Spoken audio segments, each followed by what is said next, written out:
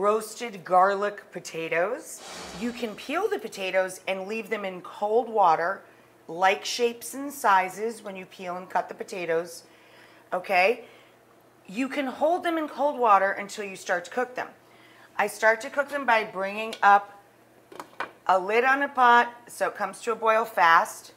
Then you add your salt so the salt doesn't sink and scar your pots. When the potatoes are tender, we take them and drain them. And what I'm going to share with you guys is just really the way to hold the already mashed potato. Back here, I have a larger pan. See, I can put this pan into this pan and it'll be fine. We're making a bain-marie. A bain-marie is a water bath to hold things perfectly for as long as you need them to stay warm and perfect. It's mindless after that, except for keeping an eye on the water level. Eventually, of course, this will evaporate entirely. So we just have to keep that low water level for our bain-marie going. And they can hold forever. This adorable thing is a food mill. And this is how we get those fluffy mashed potatoes. We're going to take our potatoes, put them into the hopper. And I do a medium Yukon Gold potato per person or per portion, or half a large russet potato. Same deal. Per person, per portion.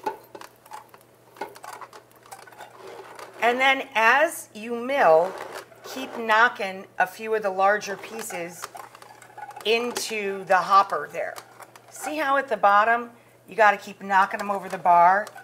One side of the mill, because of the blade, there'll be a hole where you can just keep knocking the potatoes in.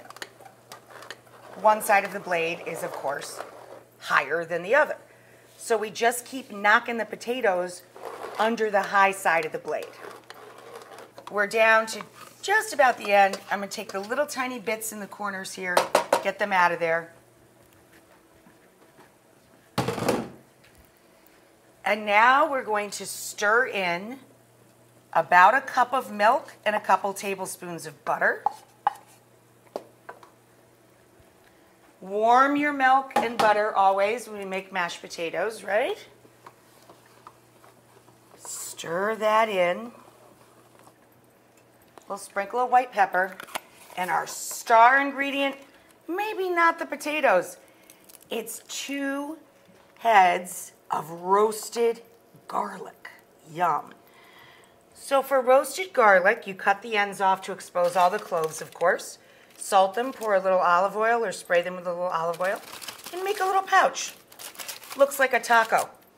So we're taking 2 full bulbs, and once they cool, 1 hour at 400 degrees in the pouch. Once they cool, we paste them with the side of our knife. Boop! Into the pot she goes. And then work it through.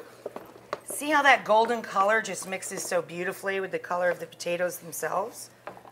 So now we take the lid, put it back on the pot, drop it into the bain-marie, and that'll sit all day, all night, as long as you keep the water going.